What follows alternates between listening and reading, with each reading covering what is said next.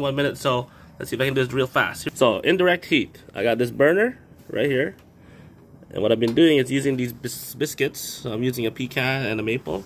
I'm putting them in this little container right here, right there. Okay, well, at the same time I was thinking about putting it right there. I'm putting it inside there, and I got this flex hose right here. I got to secure where my propane usually sits, and I got a duct tape here, and I got some foil tape right there to seal in the intake, which looks like this on the other side. Okay, and as you guys can see, the smoke is coming in. Okay, so the smoke is coming in, and there's no heat applied to the fish. Indirect heat, indirect smoke.